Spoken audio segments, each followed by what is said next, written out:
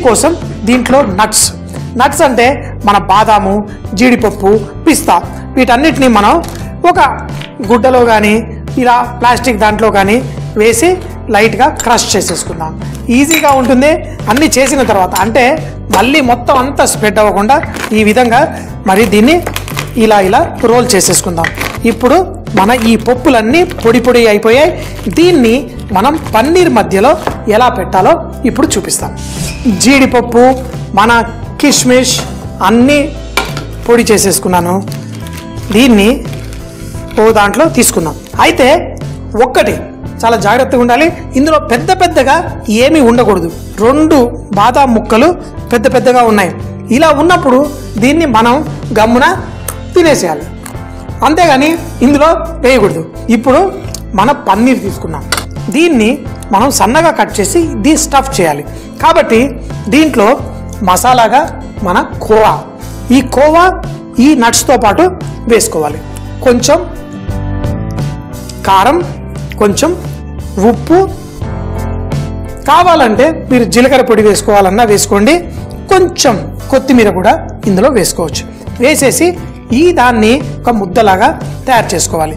ఈ నట్స్తో పాటు ఈ కోవాని ఇలా కలిపేసుకుందాం. ఈ నట్స్ అంతా ఈ కోవా మిశ్రమంలో ఒక పిండి ముద్దలా తయారు చేసుకుందాం. మరీ కొంచెం గట్టిగా ఉందనుకోండి ఈ కోవా మిశ్రమం, కావాలంటే ఇందులో ఒక 2 చుక్కలు నీళ్ళన్నా పోసేసి దీన్ని, ఎందుకంటే మనం దీన్ని పన్నీర్ మధ్యలో మనం స్టఫింగ్ చేసుకోవాలి. మీకు ఇంకా ఓపిక ఉంటే ఈ బాదం పప్పు, జీడిపప్పు వీటిని లైట్గా వేయించి కూడా మనం చేసుకోవచ్చు. ఇది మిశ్రమం రెడీ అయిపోయింది. కానీ ఈ పన్నీర్ని కావాలంటే ఇలా 2 ముక్కలు జాగ్రత్తగా సన్నగా కట్ చేసుకోండి. చాలా సులభమైన టెక్నిక్ చూపిస్తున్నాను. ఇలా 2 ముక్కలు కట్ చేసి మనం దీని మధ్యలో ఈ మిశ్రమాన్ని స్ప్రెడ్ చేసుకోవచ్చు. ఈ విధంగా ఎక్కువగానే స్ప్రెడ్ చేస్తున్నాను. 4 స్లైసుల్లో ఇలా వేసుకుంటాం. తినేదెవడు? నేనే కదా. అందుకని కొంచెం రిచ్గా టేస్టీగా ఈ విధంగా చేసిన తర్వాత మళ్ళీ దీనిపైన ఇలా పన్నీర్ని పెట్టి గట్టిగా ఇలా ప్రెస్ చేసుకుందాం. చక్కగా అంటుకునే విధంగా. మధ్యలో అంతా ఏముంది? అద్భుతమైన కోవా, మన నట్స్. తర్వాత దీన్ని ఇలా ముక్కలు కట్ చేసుకొని చేసుకోవచ్చు. అయితే నేను కొంచెం లావుగా చేశాను. మేము హోటల్లో చేసేటప్పుడు కొంచెం సన్నగా కూడా చేయొచ్చు.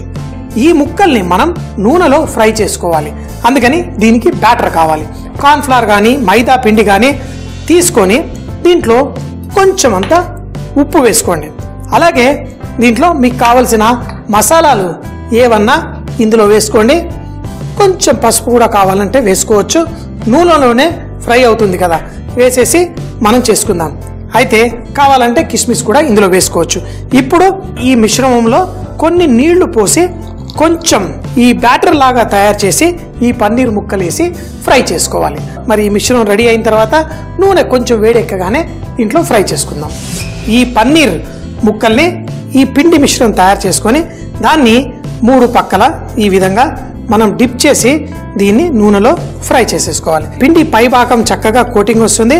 ఈ నూనెలో వేసేసి మనం ఫ్రీజ్ చేసేద్దాం. కొంచెం అంతా ఇందులో మైదా పిండి వేసుకోవడం వల్ల పట్టుకొని ఉంటుంది. అయితే దీన్ని వేరే రకరకాలుగా కూడా చేసుకోవచ్చు. కొంచెం లావుగా చేశాను, కొంచెం సన్నగా అయినా మీరు చేసుకోవచ్చు. ఫుల్ కోటింగ్ తోటి బోల్డ్ అన్ని నట్స్ వేసి చేశాను. తినేటప్పుడు భలే మజా వస్తుంది. సో ఈ విధంగా ముక్కల్ని మనం ఫ్రై చేసి తర్వాత గ్రేవీలో వేసేటప్పుడు దీన్ని మరింత చిన్న ముక్కలుగా కూడా కట్ చేసి వేసుకోవచ్చు. అంటే ఇంత పెద్ద ట్రయాంగిల్స్ ఉన్నాయి, దాన్ని సగంగా కట్ చేసి కూడా వేసుకోవచ్చు. 3 పక్కల సీల్ అయిపోయి ఉంటుంది గ్రేవీతోటి. అయితే గ్రేవీలో వేసి కుక్ చేసుకోవాలంటే మాత్రం మరీ ముక్కలు కట్ చేయదు. గ్రేవీ అంతా రెడీ అయిన తర్వాత దాంట్లో ఈ పీసెస్ వేసుకుంటే సరిపోతుంది. మనం ఒక 3 నిమిషాల పాటు వేడి నూనెలో ఫ్రై చేసుకొని తర్వాత ఆ పైన పిండి ఏమి పచ్చిగా లేకుండా మనం కార్న్ఫ్లవర్ వేసాం, దానివల్ల లైట్గా క్రిస్పీగా ఇది వచ్చేస్తుంది. ఈ మాత్రం చేసి పెట్టేసుకుందాం. కొంచెం పెద్దగా ఉన్నాయి పీసెస్ కాబట్టి దీన్ని మరో సగం కట్ చేద్దాం. కట్ చేసి మనం చేసుకునే పసందా గ్రేవీ కూడా వెన్న వేసి అది కూడా క్రీమ్ వేసి కొంచెం రిచ్ గ్రేవీ తయారు చేసుకుందాం.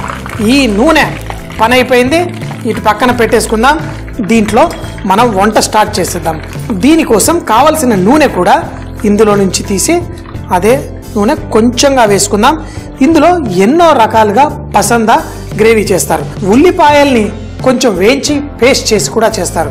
మన ఇష్టం వచ్చిన స్టైల్లో చేసుకోవచ్చు. గ్రేవీ కంటే ఈ పన్నీర్ని ఇలా స్టఫ్ చేయడం వల్ల దీనికి పన్నీర్ పసందా అని పేరు వచ్చింది.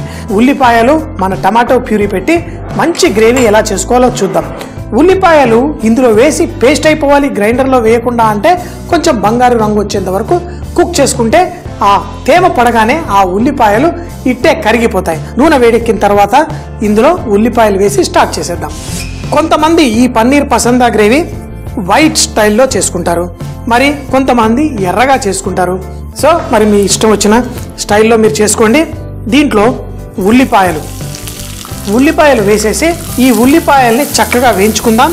దీంట్లో మనం కొంచెం ఉప్పు వేసి, ఈ ఉప్పు వేయడం వల్ల మన ఉల్లిపాయలు తొందరగా వేగిపోతాయి, మనకి చక్కగా మంచి గ్రేవీ కూడా వస్తుంది. ఇప్పుడు ఈ ఉల్లిపాయల్ని చక్కగా వేయించి కావాలంటే పేస్ట్ కూడా చేసుకోవచ్చు. ఈ ఉల్లిపాయల్ని ఇప్పుడు చక్కగా మనం మిక్సీ జార్లో వేసేసుకుందాం. దీన్ని చక్కగా పేస్ట్ చేసి ఈ కూర స్టార్ట్ చేద్దాం. ఇందులో కొంచెం ముందు వెన్న వేసేద్దాం. దీంట్లో కొంచెం పసుపు, టమాటా ప్యూరీ, మన కసూరి మేతి వేసుకోవాలి. ముందుగా ఈ వెన్న ఇలా మెల్ట్ అయినప్పుడు ఇందులో మన టమాటో ప్యూరీ వేసేసుకుందాం. దీంట్లో మన కసూరి మేతి పొడి, దీన్ని చక్కగా ఇలా చేతిలో తీసుకొని లాస్ట్లో కూడా వేసుకోవచ్చు. ఈ టమాటో తోటి మంచి కాంబినేషన్, వెన్న, టమాటా, ఈ కసూరి మేతి, ఈ మూడు కలిపేసామంటే ఇది అద్భుతమైన రుచి వచ్చేస్తుంది. కొంచెం సేపట్లో ఈ టమాటా అంతా ఇందులో కరిగిపోతుంది. ఈ లోపల ఈ ఉల్లిపాయ పేస్ట్ చేసి కూడా ఇందులో వేసేసుకుందాం. ఈ టమాటా చక్కగా ఈ విధంగా కుక్ అవుతున్నప్పుడు ఇందులో కారపొడి, జీలకర్ర పొడి, ధనియాల పొడి, అయితే గరం మసాలా మాత్రం కొంచెం జాగ్రత్తగా కొంచెం వేసుకుందాం. వేసి దీన్ని కొద్దిగా నీళ్లు పోసుకొని ఫస్ట్ ఈ టమాటా ఈ మసాలా అంతా కుక్ అయ్యే విధంగా, ఈ మసాలా పొళ్ళు కూడా లైట్గా కొంచెం సేపు అది కూడా నూనెలో కుక్ అవుతే బాగుంటుంది. వెన్నలో వేసి ఇదంతా కుక్ చేసుకున్నాం. ఇప్పుడు ఇందులో ఏ టమాటా పేస్ట్ మనం చేసేసుకున్నామో దాన్ని కూడా ఇందులో వేసేసుకుందాం. అయితే కొంతమందికి బ్రౌన్ ఆనియన్ పేస్ట్ అంటే చాలా ఇష్టం. ముఖ్యంగా మొగలాయి వంటల్లో ఈ బ్రౌన్ ఆనియన్ పేస్టు ఇవన్నీ వేస్తూ ఉంటాం. ఇందులో కావలసిన నీళ్లు మరికొన్ని మన ఈ గ్రైండర్లో వేసుకొని ఈ నీళ్ళని ఇందులో వేసి మంచిగా ఆ పచ్చి వాసన పోయేంత వరకు మంచిగా కుక్ చేసుకుందాం. ఈ గ్రేవీ ఇట్టే రెడీ అయిపోతుంది. ఈ విధంగా గ్రేవీ చేసుకొని ఇప్పుడు దీన్ని చక్కగా బాయిల్ అవ్వనిద్దాం. తర్వాత దీంట్లో కావలసిన మసాలా, ఏదన్నా తక్కువ ఉప్పు ఏదన్నా కావాలంటే వేసుకుందాం. లాస్ట్లో దీన్ని ఫినిష్ చేయడానికి క్రీమ్ రెడీగా ఉంది. ఆ క్రీమ్ వేయగానే దీనికి మంచి సిల్కీ టెక్స్చర్ వస్తుంది. అప్పుడు ఈ పన్నీర్ ముక్కలు ఇందులో వేసి ఫినిష్ చేసి ఈ అద్భుతమైన ఈ పన్నీర్ పసందా కర్రీని మంచిగా ఎంజాయ్ చేద్దాం. ఈ కావలసిన అద్భుతమైన గ్రేవీ రెడీ అయిపోయింది. ఇలా చక్కగా సిల్కీ కానీ దీన్ని ఇంకా సిల్కీ చేయాలి అంటే మన దగ్గర క్రీమ్ రెడీగా ఉంది. అయితే ఈ క్రీమ్ ఇందులో వేస్తే క్రీమ్ విరిగిపోతుంది. అందుకని ఈ గ్రేవీనే ఈ క్రీమ్లో వేసుకొని కలుపుకోవాలి. ఇలా కలుపుకోవడం వల్ల దీన్ని టెంపరింగ్ అంటారు. ఈ క్రీమ్ విరగకుండా ఉంటుంది మనం ఇందులో వేసినప్పుడు. ఇప్పుడు దీన్ని వేసేసుకుంటే మనకి క్రీమ్ విరగకుండా మంచి సిల్కీ గ్రేవీలా తయారవుతుంది. ఇప్పుడు స్టవ్ కట్టేద్దాం. కట్టేసి ఇప్పుడు మనం ఈ పన్నీర్ ముక్కల్ని 2 ముక్కలుగా మనం కట్ చేసుకుందాం. ఎందుకంటే కొంచెం పెద్దగా ఉంది. పన్నీర్ వేసుకొని వడ్డించుకునేదానికి ఈ గ్రేవీని కొంచెం పోసేసుకుందాం. ఇందులో పన్నీర్ ముక్కల్ని దీనిపైన ఫ్లోట్ అయ్యి అందంగా కనిపించే విధంగా కూడా మనం డెకరేట్ చేసుకోవచ్చు. ఈ పన్నీర్ ముక్కలు మీకు ఎలా కావాలంటే అలా కనిపించే విధంగా కూడా మనం చేసుకోవచ్చు. ఏదో అనుకున్నాను, ఏదో విధంగా అయిపోయింది. గ్రేవీ కూడా ఇందులో వేసుకున్నాం. దీంట్లో మరి కొంచెం సాస్ వేసేసి మన ఈ పన్నీర్ పసందా కూర వడ్డించేసుకుందాం. చూడండి, సింపుల్గా దీనిపైన కొంచెం అంతా కొత్తిమీర కూడా జల్లేసి మరి తినేద్దామా. నాకు నచ్చిన విధంగా పర్ఫెక్ట్గా ఈ కూర కూడా. సో కొన్ని డిష్లు ఉంటాయి, అవి స్పెషల్. మరి హోటల్లోకి స్పెషల్ గెస్ట్ వచ్చినప్పుడు షెఫ్లు వాళ్ళందరూ ఆ గెస్ట్కి ఏం పెట్టాలి అంటే ఫస్ట్గా వాళ్ళ మైండ్కి వచ్చేది ఈ పన్నీర్ పసందా. ఎందుకంటే ఎవరు తిన్నా ఇది సూపర్ గా ఉంది అనాల్సిందే.